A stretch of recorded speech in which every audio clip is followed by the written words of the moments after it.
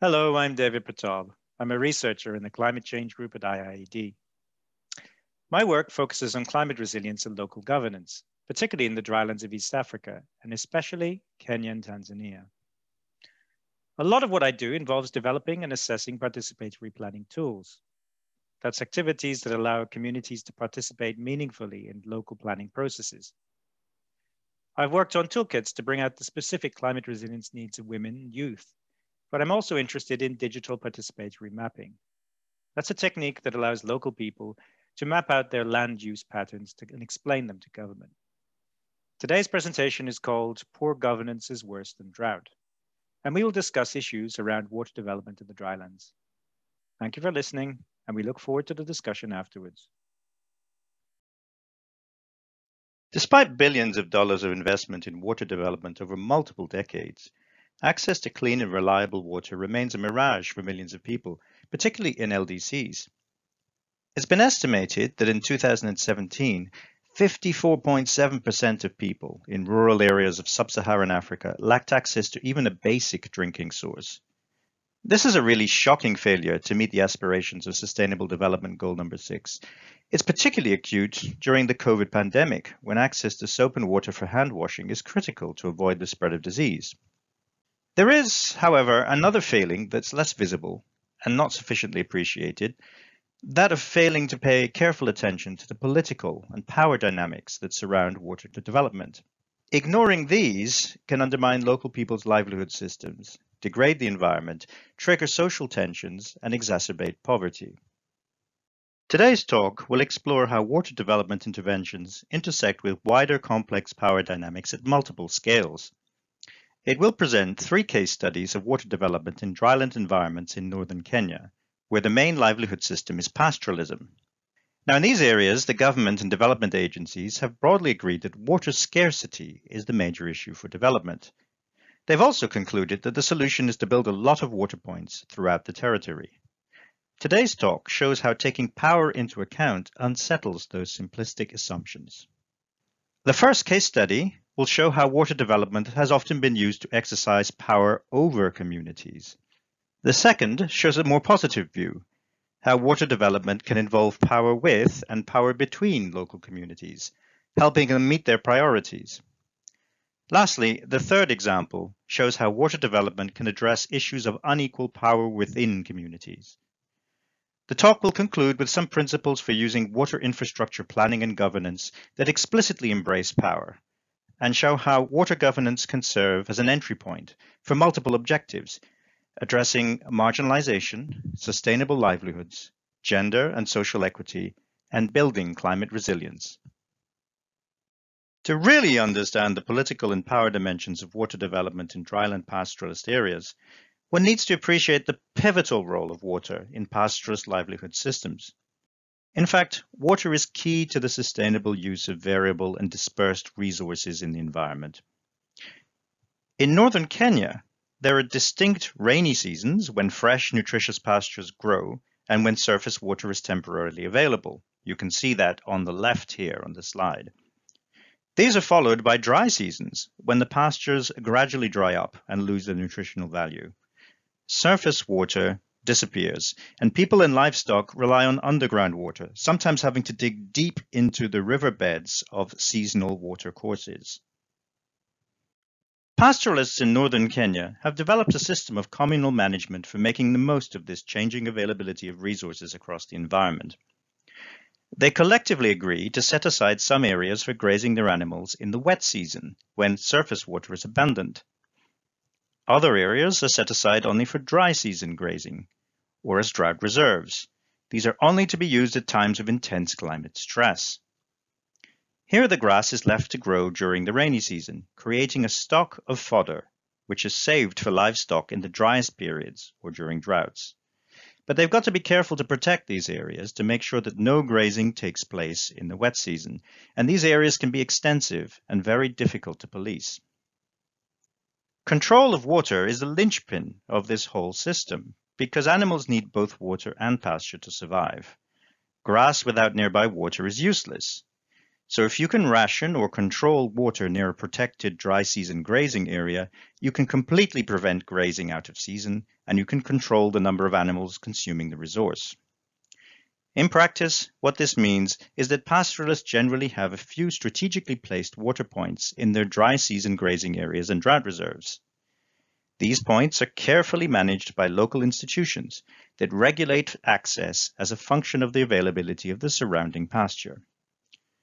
These institutions also keep the peace with other nearby pastoralist groups that may want to make use of the pasture. But as the case studies will show, unequal power dynamics in the development of water infrastructure can easily disrupt or undermine these traditional land use systems, leading to reduced livestock productivity, environmental degradation, and social conflict. Our first case study is from Wajir, a vast arid county in the northeast of Kenya, bordering Ethiopia and Somalia. It's a nomadic pastoralist economy with cattle, camels, goats, sheep, and donkeys. This case study highlights how water infrastructure development can be an expression of power over a community. It shows what happens when water development is based on top-down interventions which are informed by negative policy narratives that perhaps perceive pastoralism to be inefficient, backwards, and a cause of environmental degradation. In the late 1960s in Wajir, a livestock development project, funded by USAID and CEDA, tried to end traditional land use systems of wet and dry season grazing. They wanted to introduce the ranching model of livestock production instead of mobile pastoralism. They tried to partition the rangelands into standard grazing blocks. Now, water development was an integral part of this project of wholesale transformation. Boreholes were drilled to provide water for each of the new grazing blocks created. The whole system was regulated by project technicians who would limit livestock numbers with regular offtake and destocking. By the mid-1990s, the ranching schemes had failed and they had been abandoned. The drivers of water development then changed. The location of water infrastructure was determined by the ambitions of politicians from outside the county, working together with local clan-based elites. There were clear electoral benefits in establishing new settlements to concentrate votes, and many new water points were built to serve these new settlements. They were built regardless of local existing patterns of land use. It was political manipulation that drove the siting of water. So what are the consequences of this type of top-down or politically motivated water development, this power over local pastoralists?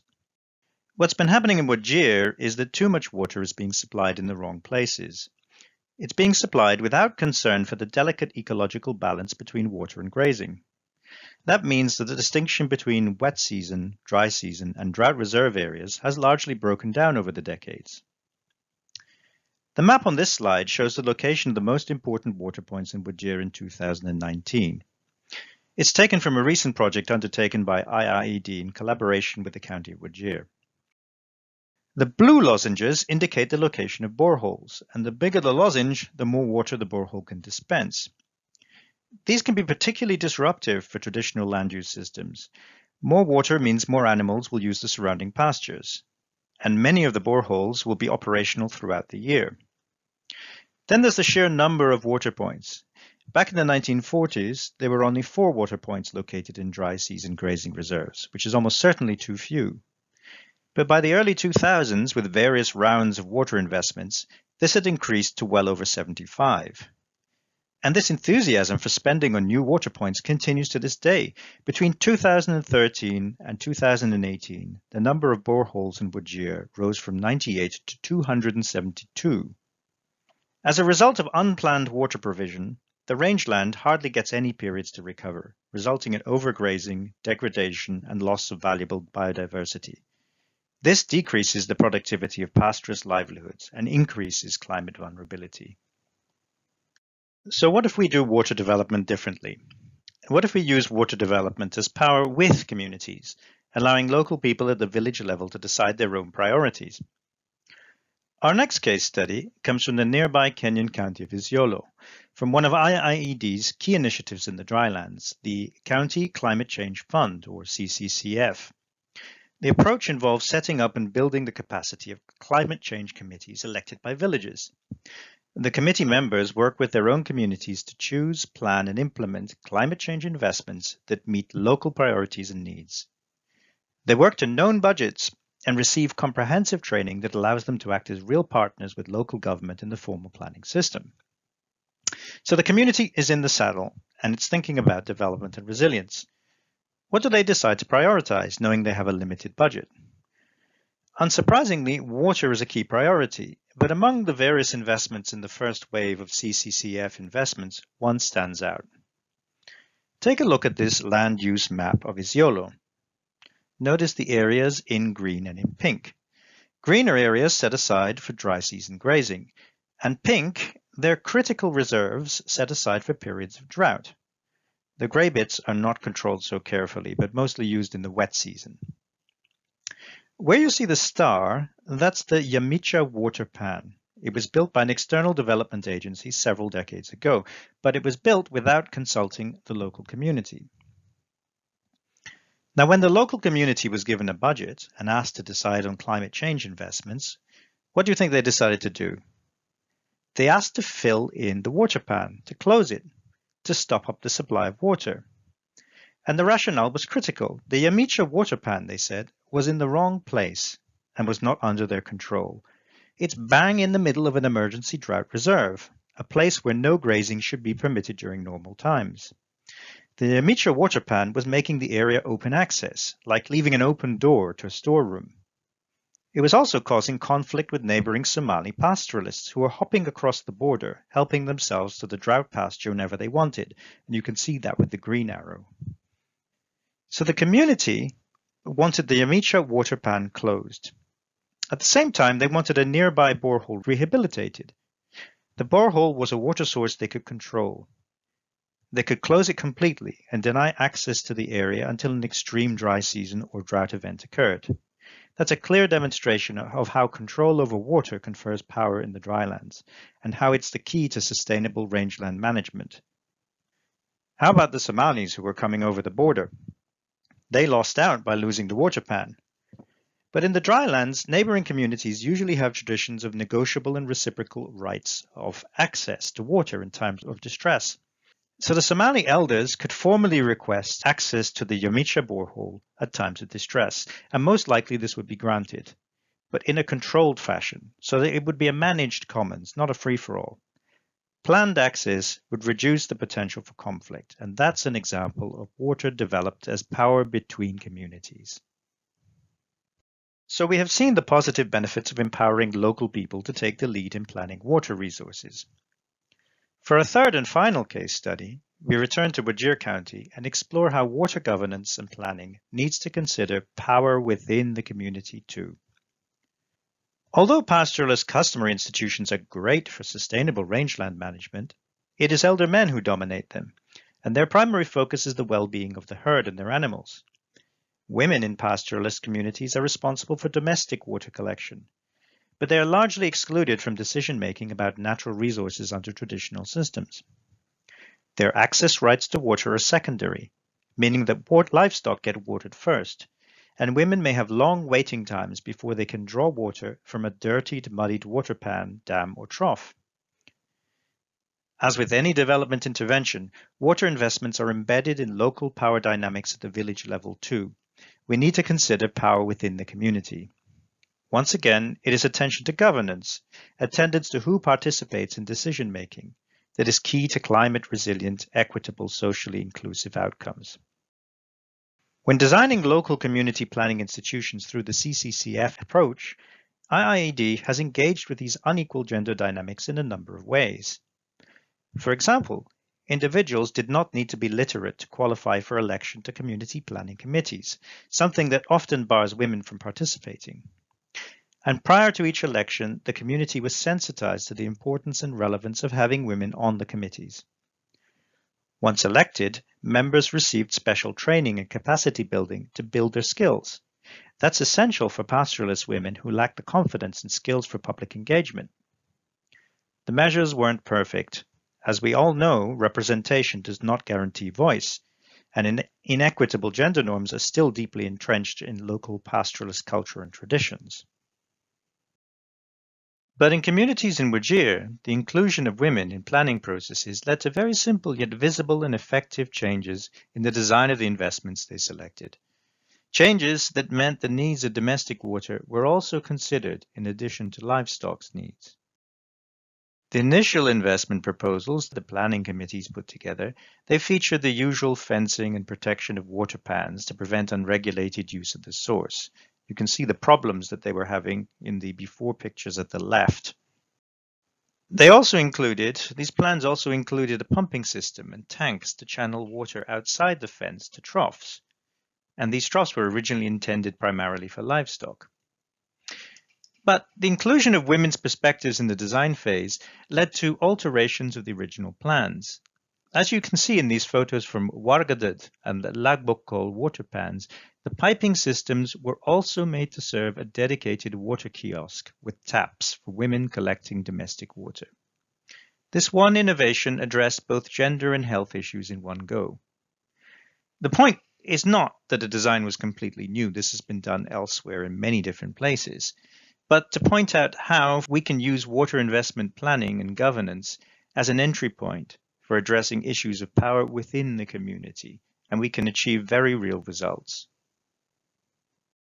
The case studies we have seen from the drylands show how deeply embedded water investments are in local power dynamics and political contexts. Investments that ignore these local contexts can undermine local people's livelihood systems, degrade the environment, trigger social tensions, and exacerbate poverty. But the case studies also show the potential for using water governance and planning as an entry point for challenging structural inequalities and power imbalances. It can be used to address historic and ongoing marginalisation. It can help to build sustainable livelihoods, and it can strengthen the climate resilience of the most exposed social groups. This brings us to some fundamental principles that have informed IIED's work on governance and local government planning in the drylands in Kenya and elsewhere. Firstly, there's a basic need to understand and respect the logic of existing land use and systems of resource governance, recognizing how critical they are to sustainable livelihoods and climate resilience.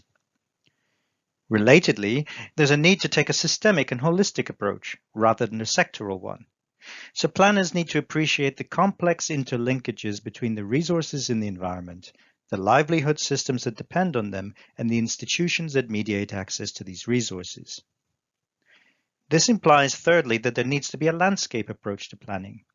We should consider the full geographical area within which pastoralism is being practiced, the migration shed, if you will. Administrative and national boundaries often do not match the pastoralist patterns of resource use and seasonal mobility, so planning cannot stop at an artificial boundary. Fourthly, subsidiarity. In rural areas, local people depend heavily on natural resources such as water. They understand their environment intimately, and they experience the impacts of climate change most directly.